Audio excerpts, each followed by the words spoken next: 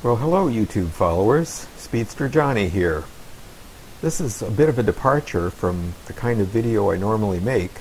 I'm actually doing a repair on my NordicTrack Pro, which I've had since December of 1989 and have been using faithfully all this time, up until the present, until it started to fail on me. What I determined was that it had a bad drive roller. Left side only for some reason. I guess I'm left foot dominant, but it started to skip, and that can be a little dangerous. So I ordered a replacement, and I'll leave down in the description a link to where I found it in case you have a similar problem. The main reason I made this video is because I was looking for some tips and pointers from somebody who had been through this process. What did I find? Absolutely nothing. So here it is. Now, being a NordicTrack from the 1980s, it may be a little bit different from what you have, but probably not significantly. This side panel here is held in with two fairly stout Phillips head screws, and these toggle bolts here have a 13mm bolt holding them on, and it kind of keeps this whole side piece here in place, and it has to be removed in order to replace the roller. Not a big deal. I had a pair of gloves laid out because I thought I might have some problems with sharp edges, but you know, I either forgot to put them on or, well, in any case, I didn't have a problem whatsoever, which is good.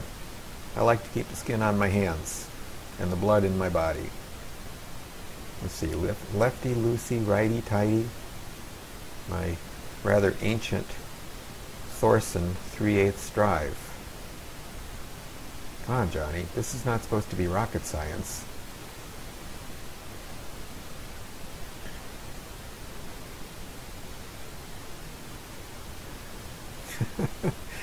Good heavens, come on now.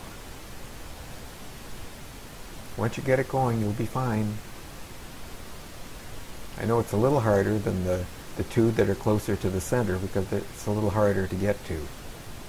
Not a big deal, though. You know, apparently this one is somewhat of a big deal. Okay, let's get down on all fours and figure this thing out. So, there we go. That's got it.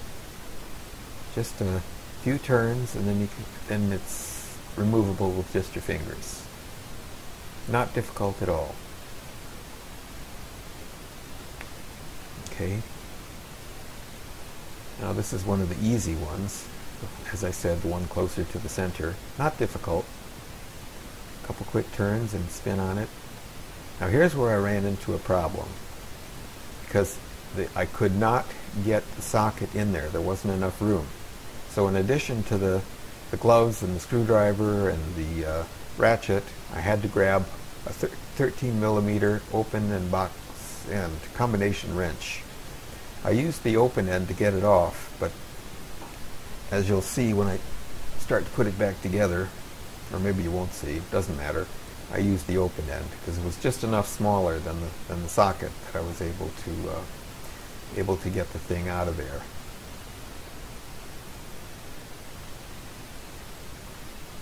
And then the side piece just lifts off and everything kind of remains where it is. And here is the bad part. The roller that wore out. I guess it didn't owe me much after 30 years. And there's a brand new one. Like I said, I'll leave a link, so if you run into the same problem, you can get one yourself. Now the picture in the ad says that it's red. Now what difference that makes, I don't know. But what actually arrived, now that's what we want, see? When you stride backwards, it's supposed to turn the wheel. If you put it in the wrong way, it just spins freely, which is of course what it's supposed to be doing when your ski is moving forward. So, reassembly time. Whoops. Dropped a washer. Did you see that?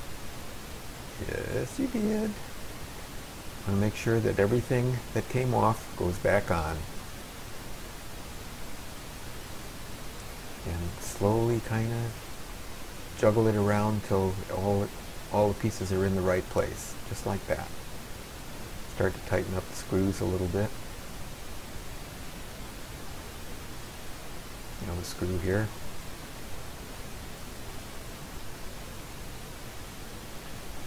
And then we'll just do the reverse of what we did when we took it apart.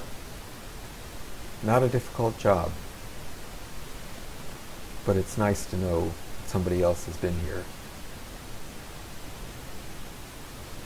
So now I'm going to give it a quick test. I put my tracking shoes on. You've got a fairly narrow box, so they fit into the skis well. Yes, you do have to put a little resistance in there. It's going to be like the problem you had constantly. Now mind the baby steps I'm taking here, because I just got out of the shower and I don't want to get all sweated up again. But it's basically just taking the few short steps. I can see if that wheel is really gripping like it's supposed to. And yes, it is. So I guess I have to call this a success. So tomorrow, Wednesday morning, I'll be on this machine and doing this for about 30 minutes. And believe me, it creates a whole lot more perspiration than that treadmill that I've been using while the NordicTrack's been out of use. But anyway, now I got two machines. Nice talking with you.